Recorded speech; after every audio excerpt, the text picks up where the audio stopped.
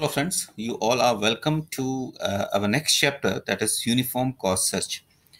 So previously we have discussed different kind of search, basically uninformed search till yet.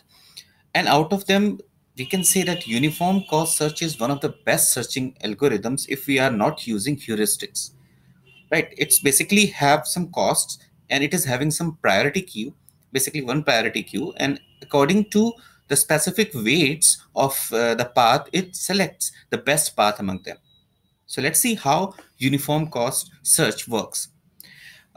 Just look at this specific diagram you are having. We have the root node S from here, and we are just trying to find out where the goal is. G it basically stands for the goal node.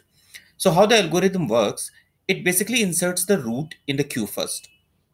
Okay, as you can see here, initially S is the root and its path cost is 0 in this case. So root will be inserted in the queue. We will make a loop while queue is not empty. So in this case, queue is having the root node S, it is not empty. So it will enter inside this loop. Then we will dequeue the maximum priority element from the queue. Okay, so in that case, currently we have S only there. So S will be dequeued from this one. And what will happen if the path is ending with a goal state? S is the root node, it is not the goal state. So what it will do, it will move to the else part. In the else part, it will insert all the childrens of the dequeued element. So our dequeued element is S, so its childrens are A and G. A is having path cost 1, G is having path cost 12. So they will be inserted into the queue. So now, after first iteration, what our queue is like, SA with path cost 1 and SG with path cost 12. Okay, it is inserted in the queue. This is basically the priority queue. After that, what we will do, again, this loop will continue because queue is not empty yet. It is having two elements. So it will pick up maximum priority element, that is A in this case. A is having the maximum priority, so it will be picked accordingly.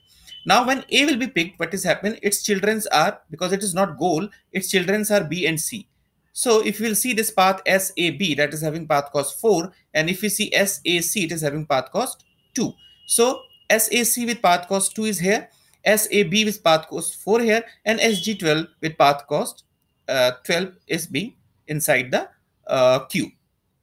Now what? Again, we will choose the best priority, the maximum priority element, that is 2 in this case. Okay, so that is SAC. Look here, SAC. Now we will check if C is goal. No, C is not goal. Then what will happen? We will just insert, find it out, the children node of this C, that is D and G.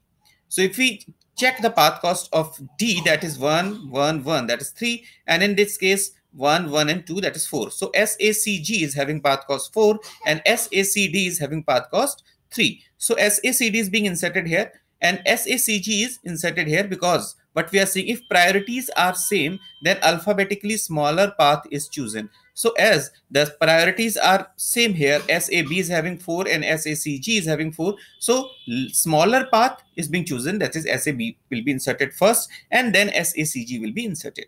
After that, this T will be picked. This D is picked. It is having one child, that is G. So that will be inserted over here. But the path cost now is 3 plus 1, 4 plus 1, 5 plus 1, 6. So SACDG, that is having path cost 6, that will be inserted according to the priority at this place. Now we have SAB, that is having the least, that is having the maximum priority. So SAB is this one. After that, we will insert D. So D is having 3 plus 3, 6 plus 1, 7. So SABD, that you will see is being inserted here, SABD with 7 priority. And these are having some other maximum priorities of that one. So SACG with 4 priority, SACDG with 6 priority, SABD with 7 priority, and SG with 12 priority. And now this G is the goal that we want to search for. So now we reached to the goal through SACG. SACG. So this is the specific path that it will search to find out the specific goal. So see how uniform path cost is working. This is the basic criteria, how it works. The key points about uniform cost search is that at any point, any given point in the execution, the algorithm never expands a node which has cost greater than the cost of shortest path in the graph. So every time we check what is the path of what is the cost of the path basically that we are going to expand. So it will never expand a node that is having a cost greater than the cost of shortest path in the graph. So this is the benefit of this one. Second, the element in the priority queue have almost the same cost at a given time. That's why we call it uniform cost search. All the elements in the priority queue almost having the same cost at a given time. So that's why we are saying that it is having a uniform cost search.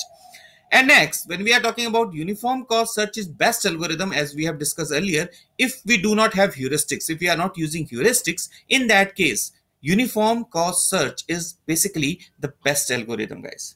So this is enough for this video lecture. In next video lecture, we will discuss best first search, that is a kind of informed search strategy. So guys, till then, please like and subscribe. Thank you very much.